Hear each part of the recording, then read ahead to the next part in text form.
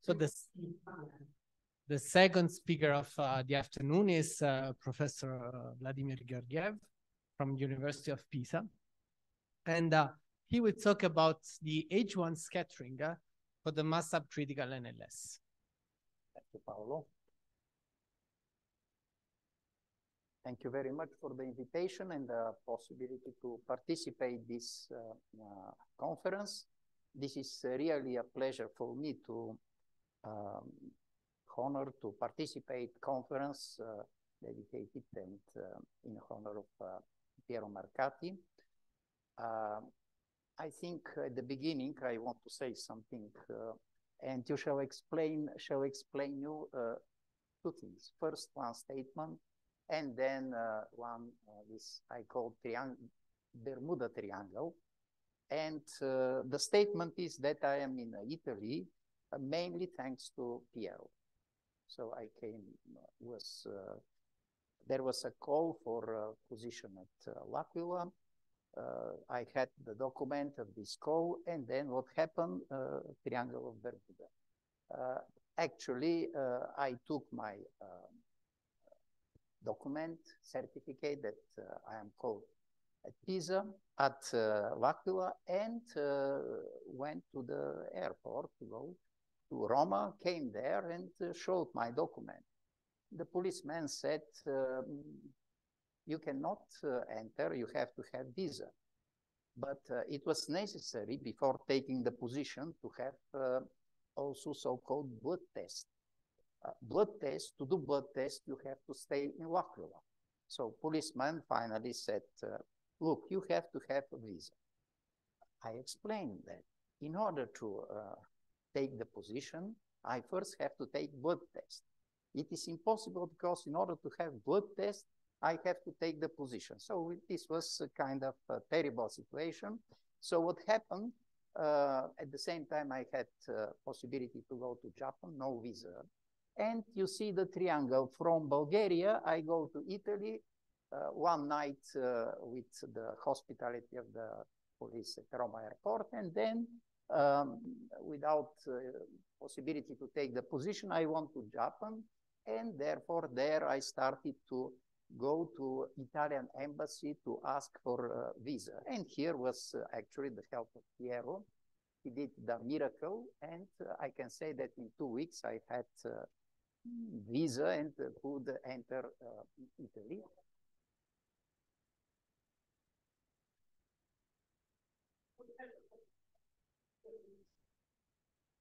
I can add other stories, but this was one of the things that really for me was something exceptional. So Triangle of Bermuda disappeared and the happy life started, and now I am in Italy.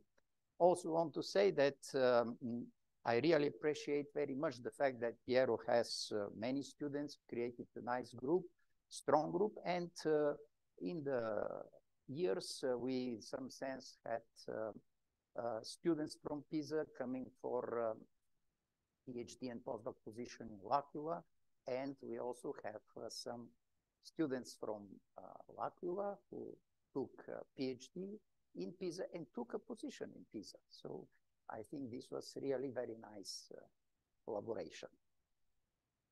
And this is finally, want to say for him, to Piero, to be really, to have, to be a happy grandfather, but also to do something that one German mathematician succeeded to do.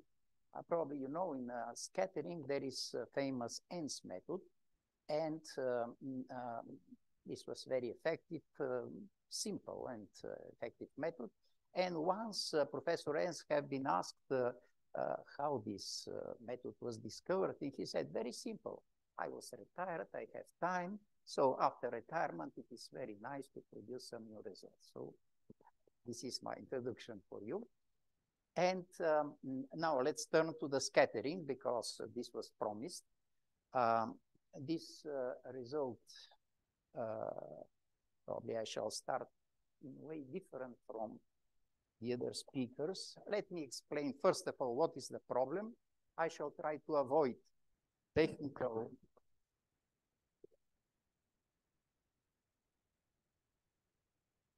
To avoid this. Okay.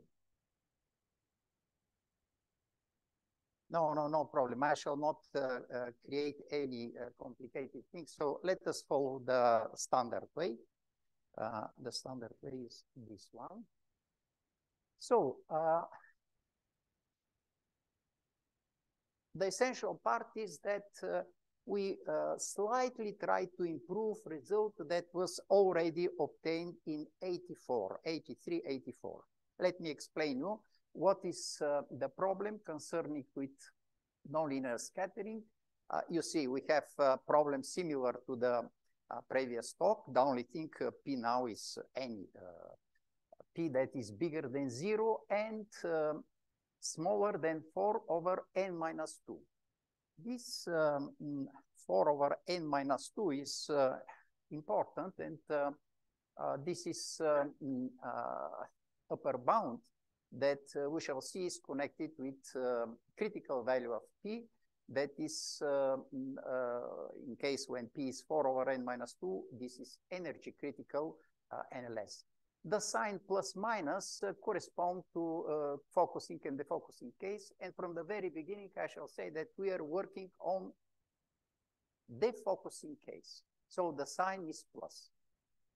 The dimension is any dimension 1, 2, where we put no restriction for upper bound of P, or n bigger or equal than 3, where we have this natural restriction that P is below that 4 over n minus 2. Again, Strichertz and nice a priori estimates, they show local and for the focusing case, global well-posedness.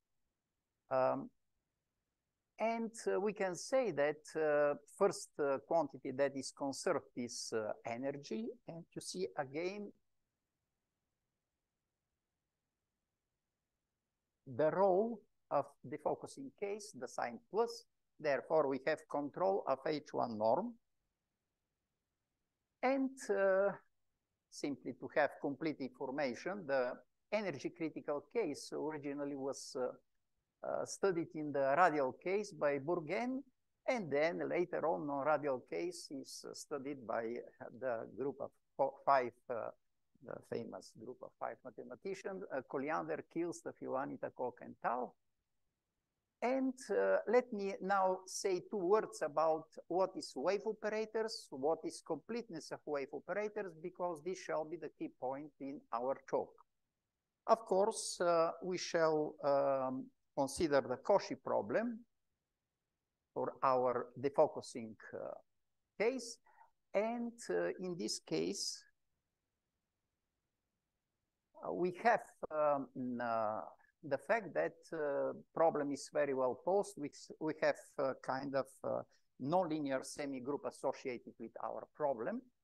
And we can say that, of course, if this is nonlinear, the estimate is not linear. We have, in the case when we are in energy subcritical case, we have estimate. So again, this UT of F is simply notation for the solution of our Cauchy problem with initial data F. Typically, you see that locally and globally it is well posed in H1. Therefore, we shall speak from now on mainly about H1. And the wave operator, classical, even the linear scattering, a classical wave operator is defined as a strong limit of these operators as t goes to plus infinity. I shall consider only the future. Forget about t minus infinity to understand at least the behavior for the future when t goes to plus infinity. And of course, typical statement in scattering theories, wave operators, it's easy to be to prove that they exist. The most complicated thing is completeness. So what is the completeness? In this case, we have to characterize the image of the wave operators. This means if, for example, I take F in H1, I am looking for something that is G such that the image of G is our F. This is the definition of completeness of wave operators. If we can say that the image is the whole H1. But these are formal definitions. For the moment, no statements.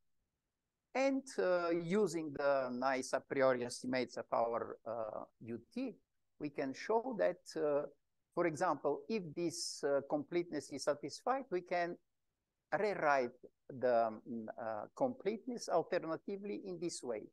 Given F, can we find G so that our nonlinear evolution is approximated by linear Cauchy problem? Again, this is only for t going to plus infinity, and I consider so-called element with index plus, because when you take t going to minus infinity, this shall be the other wave operator.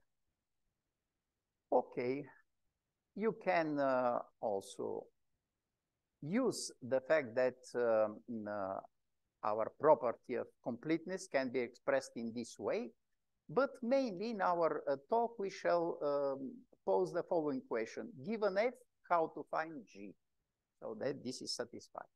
Let us see what is known about this question. First, we start with appearance of some critical powers. This 4 over n minus 2 is energy critical power. 4 over n is mass critical power. So we consider the case, first case that is very well studied, mass supercritical and energy subcritical. These are classical results. I promised to speak about the results of 40 years ago. So this is Geneva-Vallon. For dimension 1 and 2, Schrödinger with Klein-Gordon was studied by Nakanishi. 99. Mass critical case recently, relatively recently, between 2012 and 16, was done in the mass critical case by Dodson. And our interest now is mass subcritical case. P smaller than 2 over n.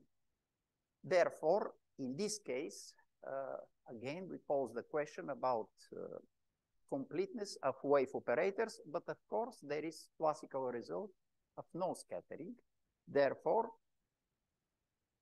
next exponent that appears is 2 over n, namely, for p less than 2 over n, this was Barup no scattering result, again classical one, while for p between 2 over n and 4 over n, one should expect scattering in so-called space sigma 1. What is sigma 1?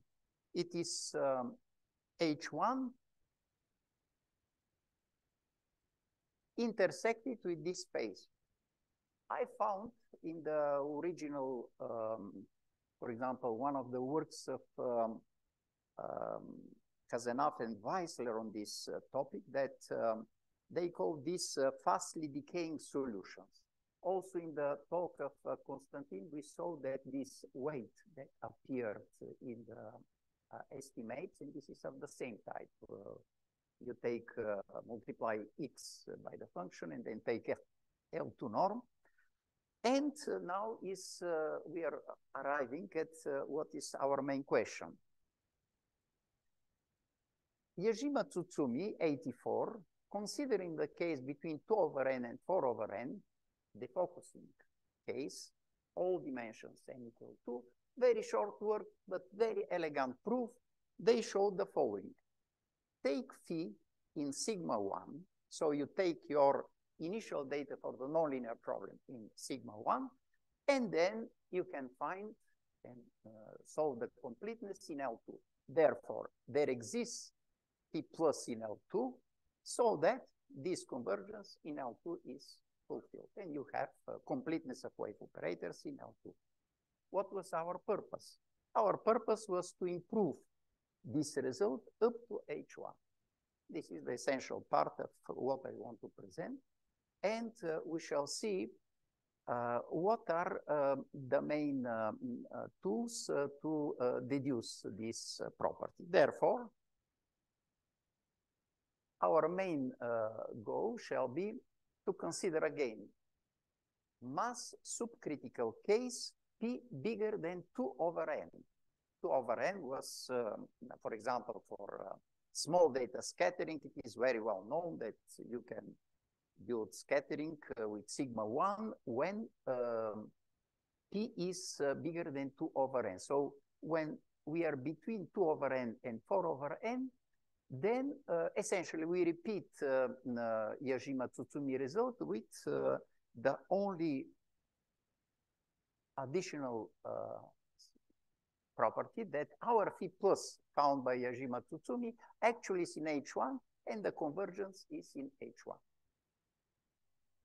This is the result that shows the completeness of wave operators when we worked in H1 space and P is between 2 over n and 4 over n. In this direction, let me say that number of critical nonlinearities is not finished. Now we have another critical nonlinearity that is found by, I told, Kazanov and Weissler.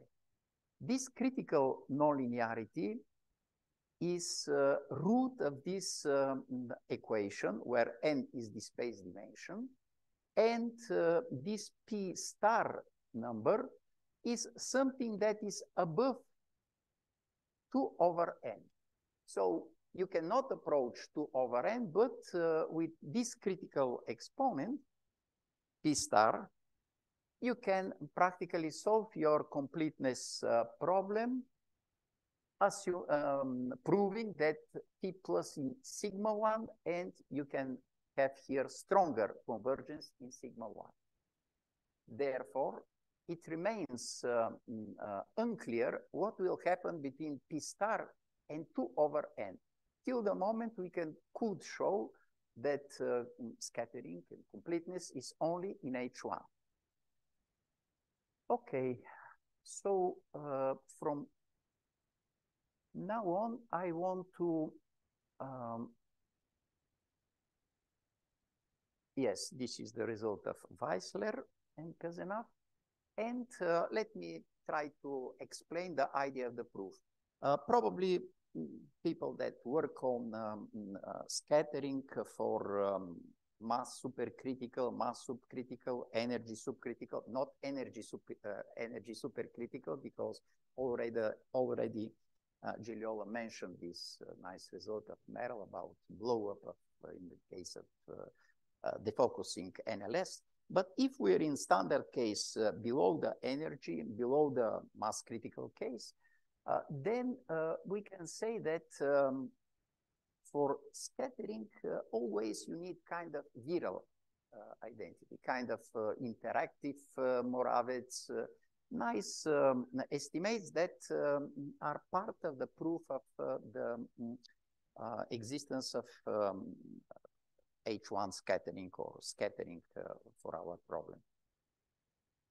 Surprisingly, at the beginning, we didn't know whether or not it is necessary to use viral type identity. And you shall see in one delicate point that really it is crucial to use kind of, I could say, half viral identity, because typically viral identity, what you do? You take this x squared times solution square, integrate and make 2 derivatives. Of course, these are 2 steps. First, you compute first derivative, then you compute second derivative. In some cases, for example, for fractional NLS, half-wave equation, it was crucial to use the second part. But now for this problem, it was crucial to use only the first part, so the first derivative. And we shall see how this is done.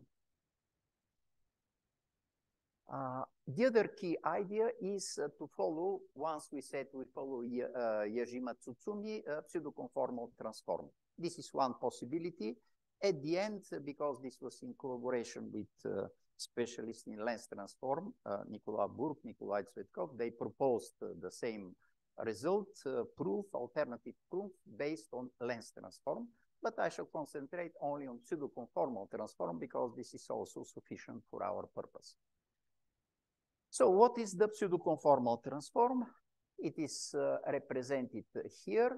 If you have solution of the Cauchy problem for NLS, and if you make this substitution, so from U, you go to W, this is W bar, then practically you keep the Schrödinger equation, but the price you pay is appearance of small t to the power minus alpha in front of the nonlinearity. It is important to realize that we use the same notation t for this equation and the same for W, but due to this choice 1 over t, I have to stress the attention that for this Cauchy problem, we can take, for example, initial data at t equal 1 up to infinity, while for the second one, we start from t equal 1 and infinity now becomes 0. So t in this equation goes to 0. And we have practically local problem for interval 0, 1. Here I try to a little bit to explain how this power t to the power minus alpha appeared, and in order to avoid this misunderstanding with t and 1 over t, I adapted the notation capital T for 1 over t to make difference between small t and capital T. And we can say now that small t varies from 1 to infinity, while capital T varies from 1 to 0. So this is capital T, and we have capital X, that is x over t. So if you compute carefully, for example, here I try to compute derivative in x, you see that second derivative in x gives you t to the power 2, additional power t to the power 2, while in the nonlinearity we have t to the power n over 2 p plus 1. If you compare these two exponents, you can compute exactly what is alpha, and you see that this parameter alpha that is crucial for our treatment is something that is first is positive. Why? Because p is below 4 over n, and then this is smaller than 1 because we consider the case p bigger than 2 over n. Therefore, we have this parameter alpha that is important between 0 and 1. This is important, and I collected some additional information because from time to time we shall switch from solution U and make pseudo-conformal transform to W. What we know for W, that is the problem in the local interval for t from 0 to 1. Here I again wanted to underline that for W we have this, our infinity is exactly at the point t equal infinity, initial data are at t equal 1. So the estimate, a priori estimate for W, we can find also from Yajima, is simple multiplication t to the power alpha dt of u. You take this multiplication and you see that this strange at first sight expression has derivative that is strictly positive. Since our t is in the direction from 1 to 0, this means that if I want to estimate and some t, my, let's call this energy, this shall be estimated from above because it is increasing function by the energy at initial moment t equal 1. Therefore, we have uniform bound of t to the power alpha nabla of W, and we have, of course, control LP plus 2 norm. For us, it is crucial that this quantity is under control and alpha is smaller than 1. Okay, here for completeness is the situation with U.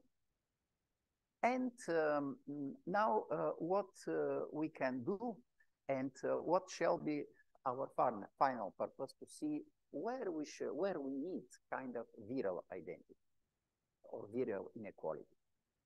Here, once we have control of gradient of W from our previous page, we know that gradient of W is like 1 over t to the power alpha. But this t goes to 0, so we have kind of singularity there.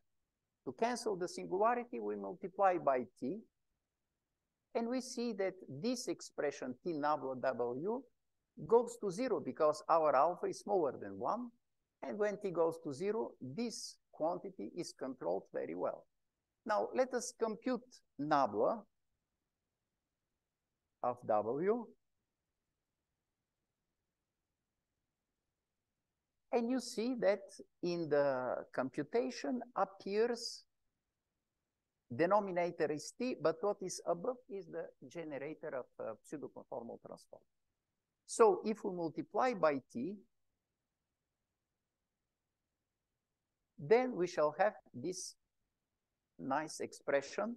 This quantity goes to 0. But let's see what is this quantity. Our small t was going to 0, and 1 over t, if we switch to u, shall become very large. Therefore, if I keep this convention, this agreement to replace 1 over small t with capital T, we shall have the next page, which is we have this property, gradient of u, now we use capital T, minus Cx over 2 times capital Tu in L2 goes to 0. So this is a gift of the estimate of Yajima-Tsutsumi, and we switch to U. What we have here? We have gradient, and we have this quantity. If in some sense we succeed to show that this in L2 has nice limit, then we can say that we shall have kind of control of gradient of U in L2, so H1 control. And what was really nice is the fact that when you take only L2 norm of this guy, it is possible to show that using T plus the element phi plus found by Yajima-Tsutsumi in L2, our phi plus with gradient, and gradient of phi plus exists because if we have uniform upper bound of H1 norm, then weak limit exists, and this weak limit and L2 limit show that phi plus is in H1. And therefore, it is reasonable to take gradient of phi plus in L2. And what was the key point is to show this convergence in norms. If we have this convergence in norm, then we can control H1 norm. But what is the problem? We said to use the viral identity. Typically, we have also version of viral identity with cutoff function.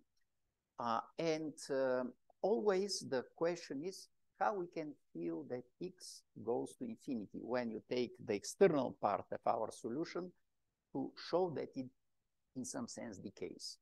And here is the main problem that here L2 norm, we split the domain in 2 subdomains. On one hand, we have to fill infinity. How we find this infinity? This is explained in our key lemma. If you take epsilon and positive and look for T epsilon and R epsilon in such domain that modulus of X is bigger than R epsilon, T epsilon, so you are very, very far away. But keep in mind that modulus of X over T is something that in U was the weight we have used. If we replace this X over T with constant, we can say, very good, our convergence,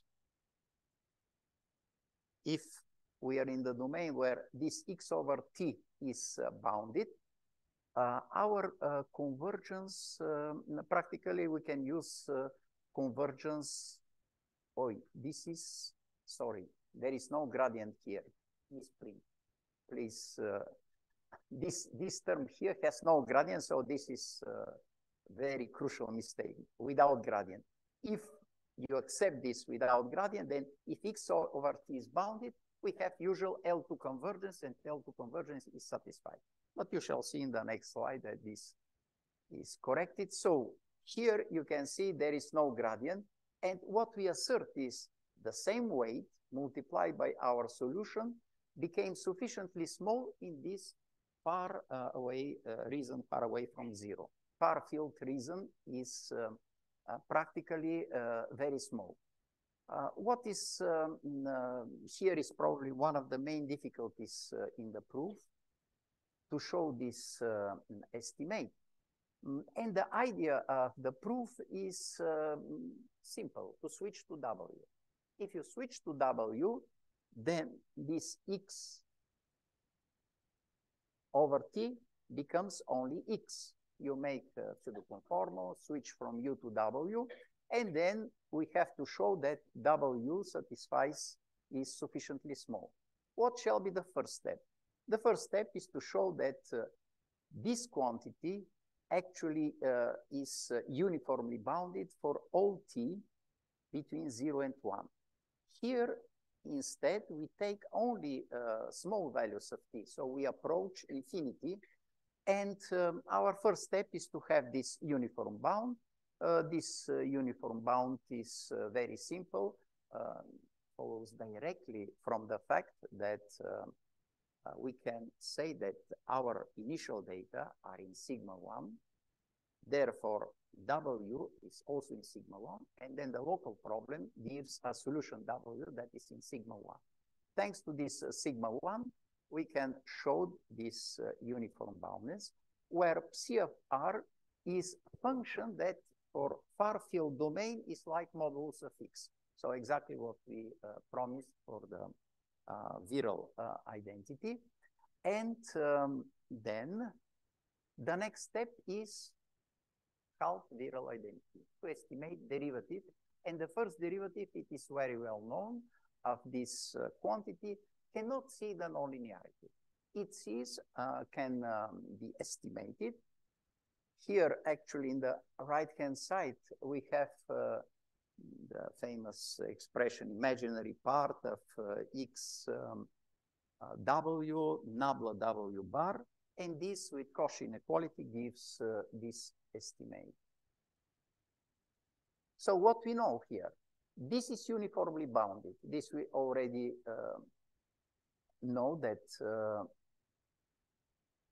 gradient is bounded. This is actually, 1 second, this is exactly what is. Okay, I shall explain you. Here is T to the power minus alpha over 2. Remember? Exactly. Sorry. So, from the gradient, we had uniform bound, but it was uniform bound with weight. So this was, when we take square, was T to the power alpha in the left-hand side. So this term gives T to the power minus alpha over 2. Well, this guy, we already said this, that it is uniformly bounded. This is a constant. And this means that integrating this inequality, the first viral identity, we can estimate our XW squared with this value at T epsilon plus integral of this type. And now it is clear how we proceed. First, we choose T epsilon such that this integral is small. And once T epsilon is chosen, we choose R epsilon sufficiently large. Why? Because we know that this quantity integrated for all domain is bounded. Therefore, if I take this is T epsilon is already fixed, so we can choose R epsilon sufficiently large so that this is also satisfied. Usual epsilon over 2 trick. And this is the place, the only place where we use kind of viral identity, viral estimate.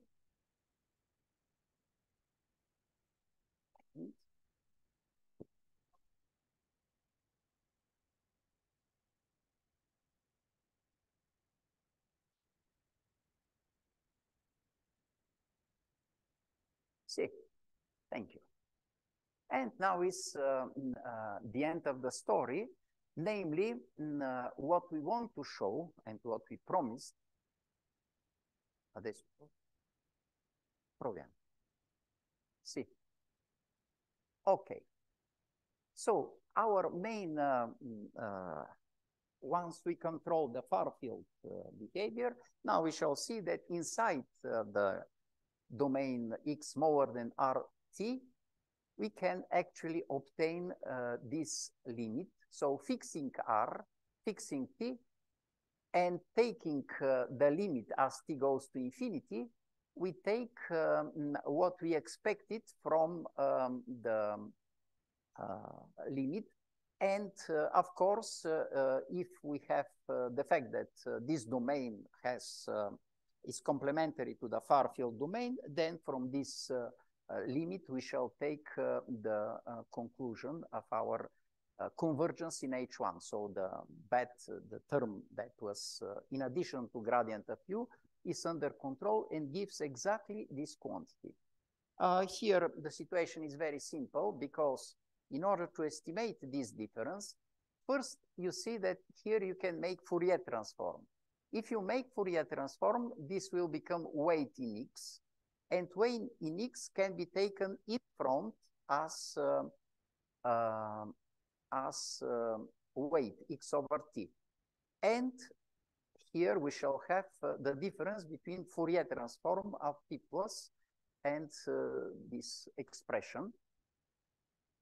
So one can say from where this expression is coming, you can really see that linear Schrodinger equation, when you take asymptotic behavior, the leading term is expressed in terms of this Fourier transform calculated in X over 2T. And this term shall be estimated with two terms exactly. So we have UT minus the free equation. This is our purpose, to estimate the difference. And we add and subtract this guy connected with with the free equation. So we have two terms. For the first term, since we consider the case X over T smaller than R, we can estimate this from above by R and say, oh, this guy is very nice because here is convergence L2 that is done in Yajima-Tsutsumi. This is the point where we use Yajima-Tsutsumi. So this term goes to 0 as T goes to infinity when R is fixed. For the other term, this is the famous asymptotic expansion of the free Schrodinger equation in terms of Fourier transform. So the second term goes to 0 trivially. And in this way, we can say that practically our proof is complete, and there were, together with pseudo-conformal transform and the tools used by Yajima-Tsutsumi, the novelty is the control of this weighted L2 term, the term with X over T with U. Once we have control of this guy and obtain the limit is exactly what is expected, we can, in this case, conclude that really we have the key proposition, and in this key proposition, we can, of course, from this domain, switch to the whole domain because we already established that far field part goes to 0. So this is the idea, and I think essential parts of the proof. And let me thank for your attention. Thank you, Pierre.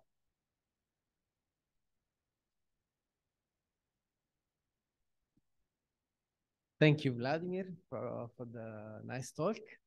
So, are there any questions?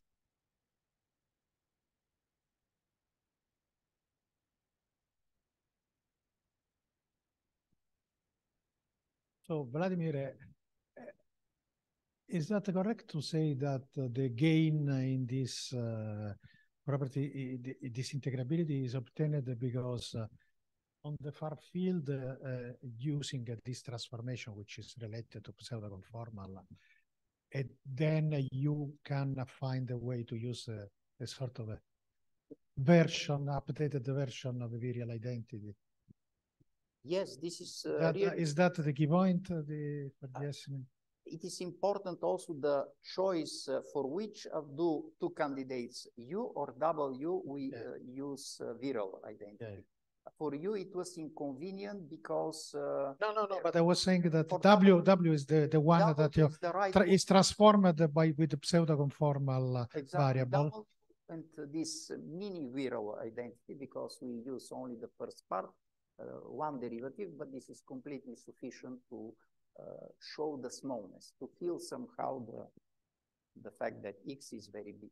And because in principle, this pseudo-conformal coordinate seems to create a sort of a light cone that is not a real Schrödinger, because you have X over T, so you have a scaling that is hyperbolic there.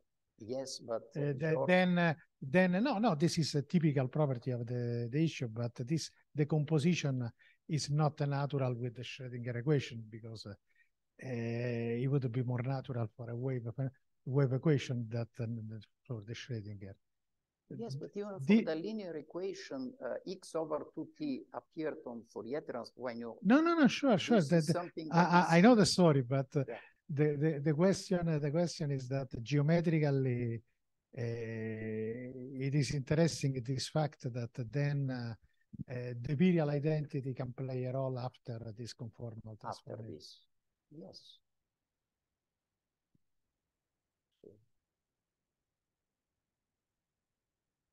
Any questions? So, but let's say related to what Pierre was commenting, if let's say you do this pseudo-conformal on W, but is there some interpretation in terms of U of this quantity that you control? Let's say you have to go back there and then. So you mean the LP plus 2 norm of W to switch back to U to see what is controlled, or gradient of W? No, gradient of W, exactly, let's say. Gradient of W, this is really strange because we have kind of small dumping effect with this 1 over T to the power alpha. So this is not conservation, but this is useful to extract the expression with gradient of U plus X over T times U. This we know that goes to 0. And in this way, we can determine H1 term, where is gradient of U, and everything then shall be concentrating on X over T.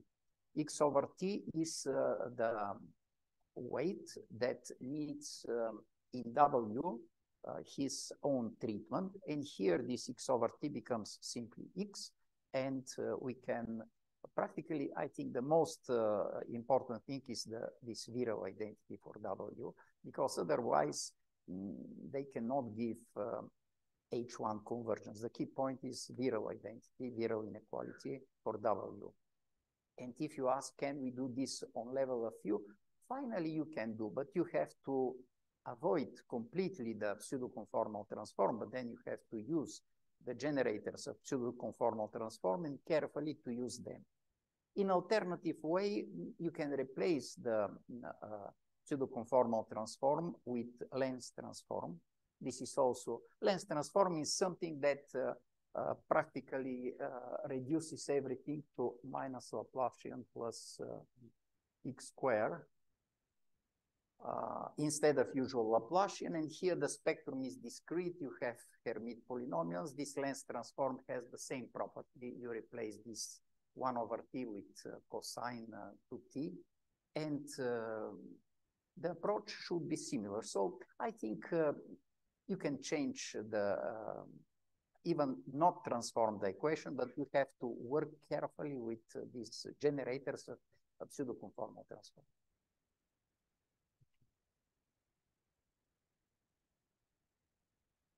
Any more comments or questions? Okay, so if not, we can thank Vladimir again.